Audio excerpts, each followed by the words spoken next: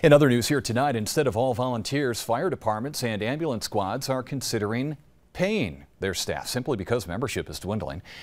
But the need is not, of course. Here's 7 News reporter Chad Charette. Out of the last 105 calls the Black River Ambulance Squad has responded to, Director of Operations Alan Gaines has been at 75 of them.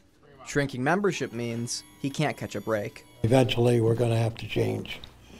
And change is something people don't like. Last year, there were 48 members. Now, there's 33. Gaines says he blames increased training requirements and shifting societal values. You have a different mindset out there today. You have a lot of me. To meet demands, Black River Ambulance is planning to bring on paid staff. Figuring out how to pay them and when to schedule them, however, could be challenging. In today's age, you don't know when the most calls are going to be.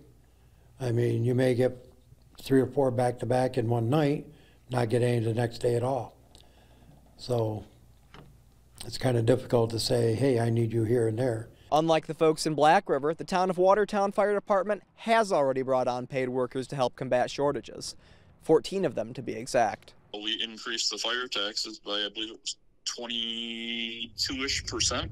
The 14 firefighters will only go so far, and as volunteers continue to dwindle, Chief Dave Johnston says he's worried. I personally think we're in crisis mode now. Very close to it, but within 5 years it's going to be scary. Chad Charette, 7 News.